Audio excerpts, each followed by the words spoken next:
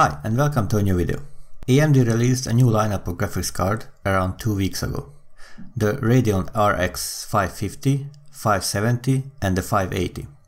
They are still based on the Polaris architecture, not the Vega, what are everybody waiting for.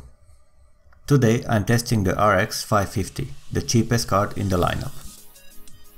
As AMD claims, it is a replacement for the integrated graphics, and it is 5 times faster than the Intel integrated graphics and 2 times faster than the Radeon R7 250.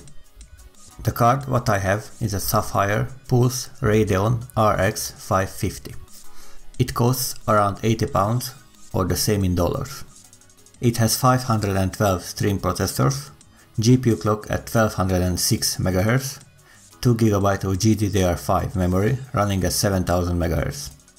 The card is very compact with a small heatsink and one fan. The power consumption is under 65 watts, so it not requires additional power.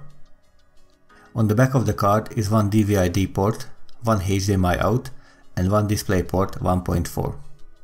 The card is perfect for online games like League of Legends, Rocket League or Counter-Strike. I paired the card with the Intel G4560 and 8GB of DDR4 memory. So let's jump into the benchmarks and see how it performs.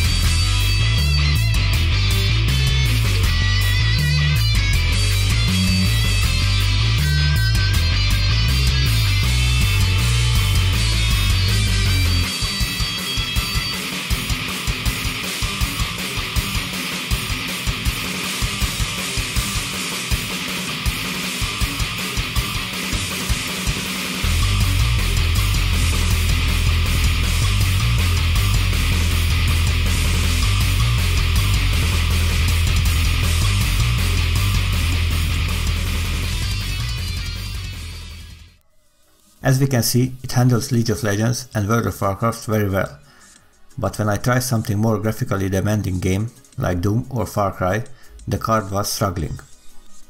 I had to turn the settings all the way down, and even the resolution had to go to 720p, down from 1080p. I think the card is overpriced, because for a bit more money you can buy the RX 460 and gain a nice performance boost. This card shouldn't cost more than £60 or dollars, in my opinion.